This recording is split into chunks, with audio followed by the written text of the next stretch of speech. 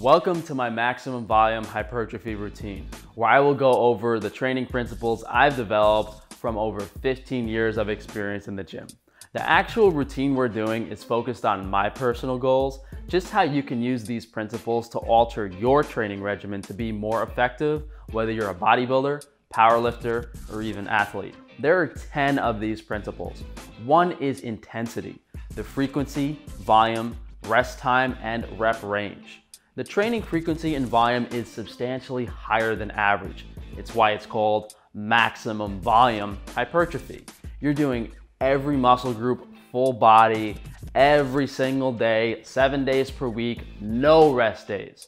To fit that volume realistically every day, the rest time between sets is 20 to 30 seconds as opposed to 2 to 3 minutes. That is typical to most bodybuilding routines, the average bro in the gym. Since you're working the muscles so much every day, you can't go super heavy as it will just stress your ligaments, joints, tendons, central nervous system. Therefore, the rep range is slightly higher to accommodate moderate weight, 10 to 15 reps. Number 2, no downtime.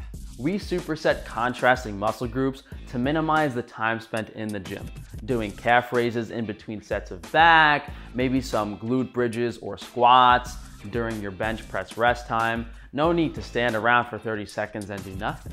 Most people spend more time on their phone in the gym than actually working out. Number 3, muscle size versus volume. Making sure the volume corresponds to the size of the muscle. Obviously, your back is gonna need more work than your biceps. Same thing with legs, requiring more volume than triceps. You simply need more exercises, more sets to take that muscle to failure. 4, being failure. Definitely make sure you're going as close as possible to failure without risking injury, which is number 5. Do not strain yourself. It's important to go near failure, however, you don't want to risk injury by doing so. Doing a few less reps per session is insignificant compared to missing several months of working out from a busted shoulder. Number 6, mind-muscle connection. When you perform an exercise, the most important factor is that you feel it in the muscle you're intending to work. With back, you don't want to be doing a bicep workout. Number 7, ideal repetition tempo. That means moving the weight in a manner that stimulates the muscle as effectively as possible. For instance, on a chest fly, really squeezing the chest, stretching out on the negative, and then squeezing again. Bringing us to number 8, drop the ego. No point A to point B lifting, moving the weight for the sake of moving it. Since our goal is to feel that muscle, have the proper mind-muscle connection and repetition tempo, the weight is not the end-all be-all factor. It's certainly relevant, just not necessarily better to go heavier. Just because you move 200 pounds from here to here does not equate to automatic results. 9, be goal-oriented. As we mentioned earlier, these principles can be applied to any routine. So if you don't want muscular legs, don't work out your legs. If you want bigger arms, incorporate more volume for your biceps and triceps. Same thing goes for a lagging muscle group. If your chest is behind your shoulders, then lay off shoulders and increase the volume in your chest workout. Number 10 is consistency. This routine is extremely monotonous because you're practically doing the same thing every day, especially if your equipment is limited. I find that it's much easier to become bored on a full body routine.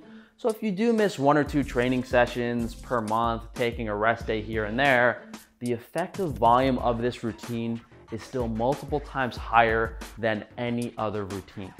Now you can structure this routine in 3 different ways.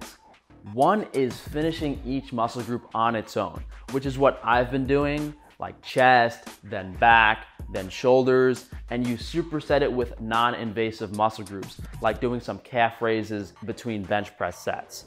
Number 2 is alternating exercises, like doing a barbell bench press for 3 or 4 sets, then dumbbell rows for 3 or 4 sets, dumbbell flies for 3 sets, and lat pull downs for 3 sets.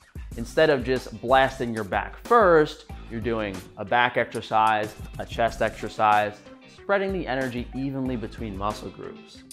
Which brings us to number 3. If you're strapped for time, You can alternate sets and really superset and try to get through the workout. So you go straight from doing like a dumbbell press to a dumbbell fly, maybe not even putting the weights down, which can overwork certain muscle groups like the shoulders. So it's definitely not the most effective way to do this, but you'll spend 40 minutes in the gym as opposed to over an hour. That's the introduction of my training routine for you guys. If you'd like to obtain the full routine, you can do so on frank-tufano.com. You'll receive a write-up of it as well as access to the video course where I explain all aspects in depth and take you through a real-time workout.